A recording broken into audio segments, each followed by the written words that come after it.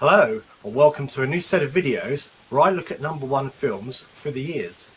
Today we are going right back to the start with a classic, A Trip to the Moon, or as known in French as Voyage dans la lune.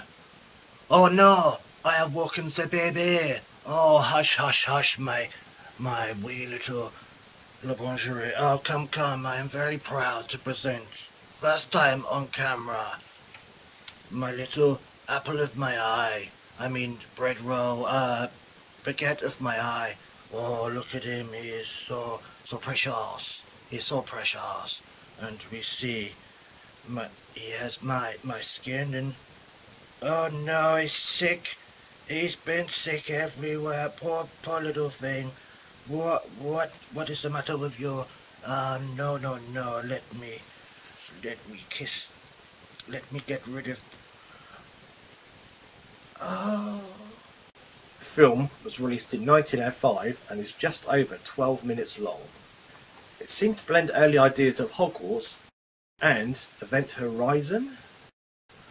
A group of scholars, collectively known as vintage paedophiles, decide to take the first ever expedition to the moon. Using what looks like Andre the Giant's suppository, they get fired through space by a giant cannon at the moon, which, by the way, has a giant face. Come to think of it, that moon's face reminds me of a game that was played in schools. Now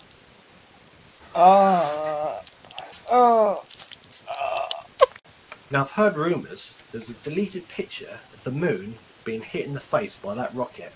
Let's have a look. Deleted trip to the moon scene. Once they disembark the ship, there's no better way to start an adventure than to have a nice sleep.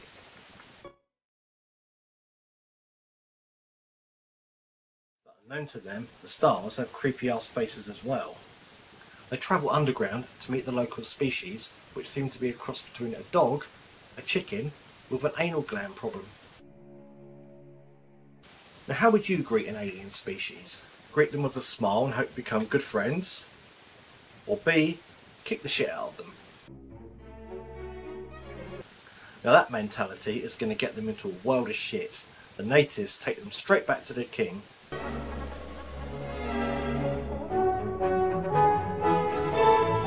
They can fuck off as well, they kill him.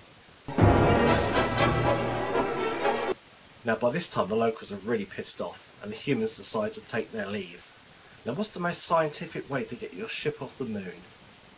I know, pull it off the mountain by a big piece of fucking rope. Landing safely back on Earth, there's a big celebration, and like all films in those days, the ending is abruptly cut.